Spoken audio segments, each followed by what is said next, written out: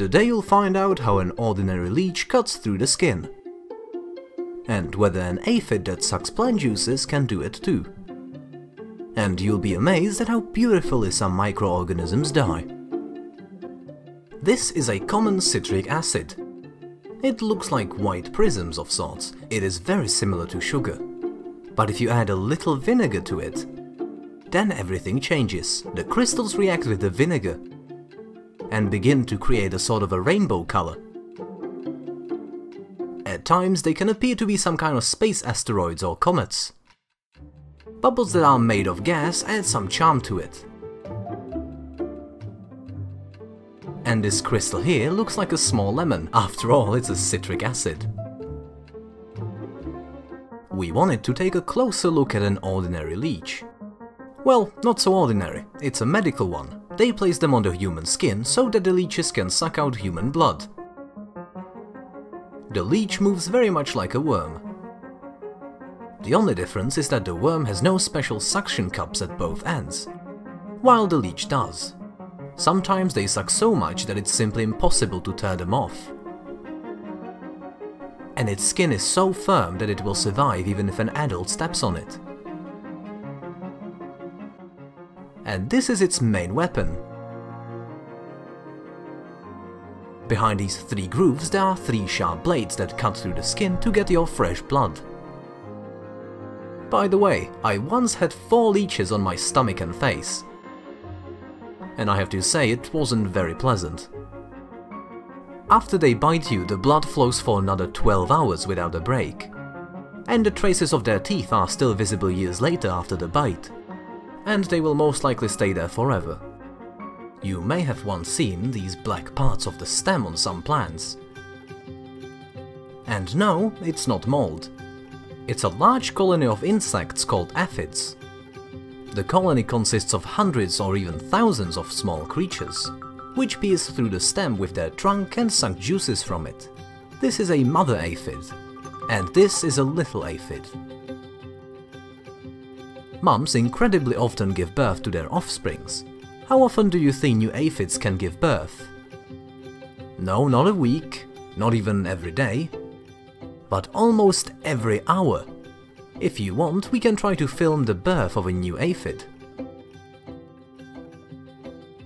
Look at this boy. Instead of sucking the juice from the plant, he dances in peace.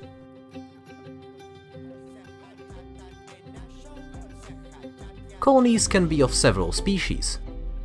For example, this is a red variant. By the way, it's very easy to see their trunk, which they suck the juices with. The most interested of you could ask, what are the ants doing near these aphids? Why are they around them? Maybe to eat them? No, they are here to protect them from predators. And the aphids feed them a special syrup. We haven't managed to film this process for a long time. But an hour later, we succeeded. When the ant got hungry, he began massing the aphids with his tentacles, and they gave him some sweet syrup straight from the back hole. So what? The syrup is very nutritious and it's essential for ants to survive.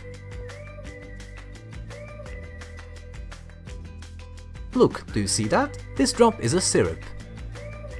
During the year, ants can milk up to 5 liters of this syrup from an aphid colony. Some females even have wings to fly to other places and build new colonies there. We have noticed that each ant is in control of its small herd of aphids, in which it behaves like a shepherd, first letting them eat and then milking them. But from whom do ants protect them? Well, it turns out that cute ladybugs are in fact an aggressive predator, which attack aphid colonies. Here the ladybug hid on a leaf, under which sat a few aphids.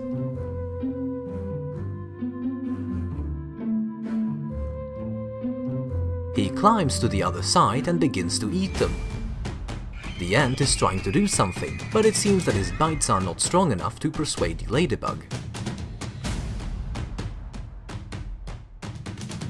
As second ant joins in, but the ladybug is very hardy and doesn't want to back down. They often only fly away when they are fully stuffed. And that may need up to 10 aphids. Probably for this reason, ants often build small fortresses out of clay directly on the stem of the plant. The walls built around aphids have a small window that the ladybug cannot fit into. I wonder if aphids could bite through human skin, and if they can even do it at all. I put a few individuals on my toes, and you know, sometimes I felt a sting. Maybe an aphid was trying to bite through my skin. The next day I went for a walk to a small lake and took a small container with me to take a water sample. I believe that I will definitely find at least something alive there. I also took a few different plants to attach to all sorts of organisms. We placed a drop of water under a microscope. And the first thing I noticed was a worm tangled in algae. I wanted to help him, but I couldn't because he was very small and it would probably kill him if I tried to get him out. As we get even closer, we can see how its organisms are organized. And now you can see something very unusual. Although it's nothing special at first, it's a slipper animalcule. You probably learned about it in school in biology classes. But at one point, something incomprehensible began to happen. Pay attention to its tail part. Fragments of its body began to separate from it. What's happening? And now the same thing is happening with a different ant. It happens in a matter of minutes, and the slipper has already lost 2 decent pieces of its body. Why is this happening? It's incomprehensible to me. But this is exactly how a death of a slipper looks like. Although, on the other hand, I see no reason for its death, since so far it looked like she's very healthy and fast. Maybe these organisms are just programmed, that they will die after a while. In that case, it looks very unusual and even fascinating. It kinda looks like a crash of a spaceship losing its parts in the process of destruction.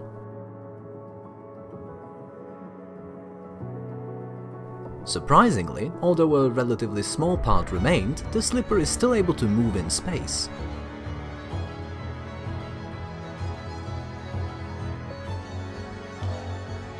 But after a few seconds it hits an obstacle and dissolves into space forever, leaving its body as food for the other creatures. It looks like a computer graphic from some fantasy movie, an ending to a journey that we had the opportunity to watch together.